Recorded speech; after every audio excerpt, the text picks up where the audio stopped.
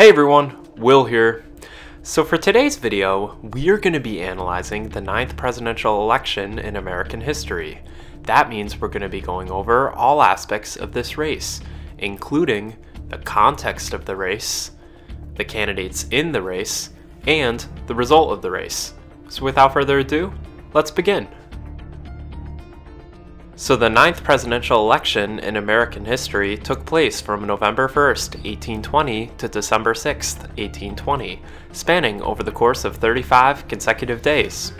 Similar to the previous presidential elections in American history, the telegraph was still not invented yet, which made it difficult to transmit information across the country effectively. So the 9th presidential election in American history saw incumbent President James Monroe successfully run for re-election completely unopposed, with the few remaining members of the Federalist Party failing to nominate their own candidate. This made George Washington and James Monroe the only two presidents in American history to run for re-election unopposed. At this time, James Monroe was extremely popular among voters, during a time that became known as the Era of Good Feelings. This was a moment of national unity that swept across the United States after the conclusion of the War of 1812. Despite this unity, there were some concerns that Americans had due to the Panic of 1819 and increasing conflict over the issue of slavery following the passage of the Missouri Compromise.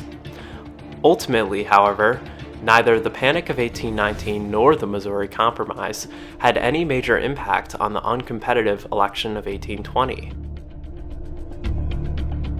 Since James Madison's renomination as the Democratic-Republican nominee for president was never in question, very few Democratic-Republicans even decided to attend their nominating caucus, with only 50 of the 190 Democratic-Republican members of Congress attending.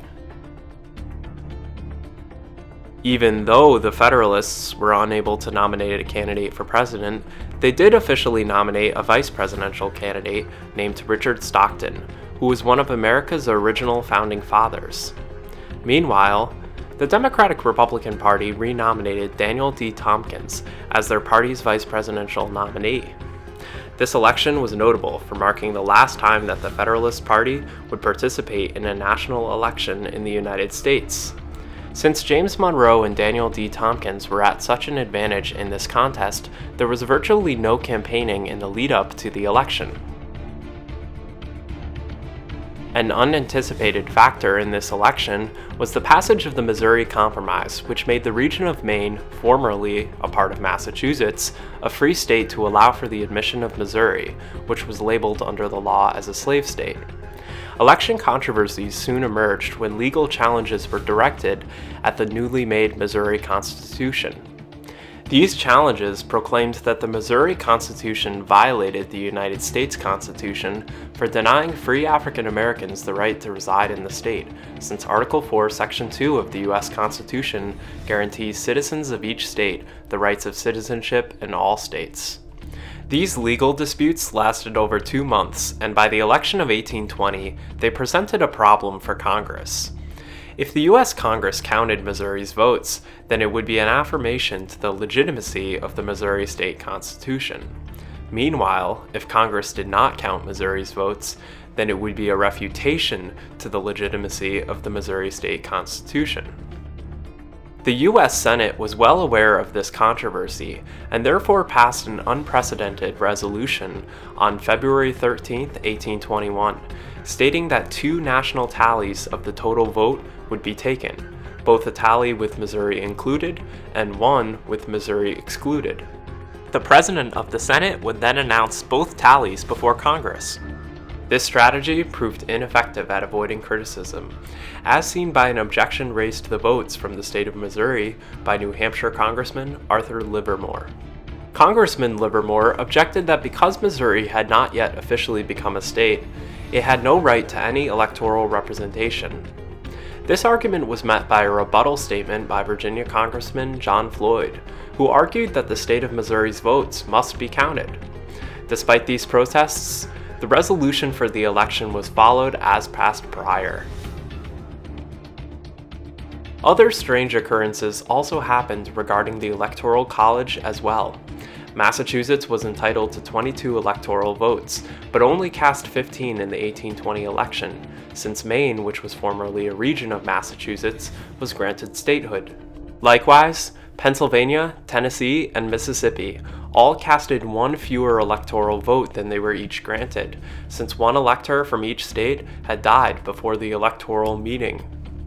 These three instances of missing electoral votes during the 1820 election mark one of only 3 elections in which any state or district has casted under the minimum of 3 electoral votes, with Nevada casting less electoral votes in 1864 and the District of Columbia casting less electoral votes in the year 2000. Additionally, the presidential election of 1820 was the first presidential election to include the states of Alabama, Illinois, and Mississippi as well. The final results of the election came in as expected by the vast majority of Americans. Coming in first place were both James Monroe and Daniel D. Tompkins of the Democratic Republican Party, with James Monroe winning a total of 231 electoral votes. Only one elector voted against James Monroe. This rogue elector was former U.S. Senator William Plummer, who instead casted his vote for Secretary of State John Quincy Adams. The remaining 3 electoral votes, as mentioned before, were not counted, since these electors had all died before the election took place. While James Monroe received all but one casted electoral vote, it should be noted that several Federalist electors still opted to vote for Richard Stockton for vice president, with Stockton winning a total of 8 electoral votes. Likewise, all 4 Delaware electors voted for former Delaware Governor Daniel Rodney for vice president.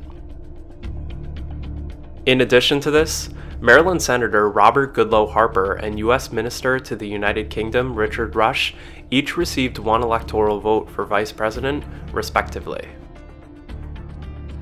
It is also paramount to point out that this was the first election in which the Democratic Republicans won the states of Connecticut and Delaware in a national election, marking the dominance of their political party nationwide. In terms of the popular vote, James Monroe and Daniel D. Tompkins resoundingly won the election, receiving 80.61% of the popular vote.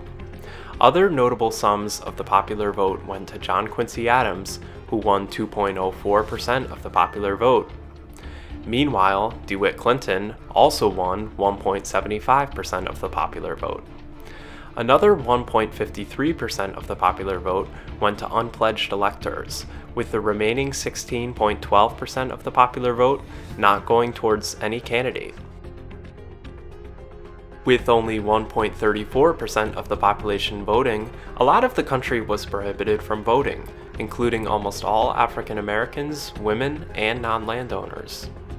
At the same time, more and more states were now using the popular vote to select electors, with 15 of the 24 states choosing electors through using a method of popular vote. Thank you for checking out our video.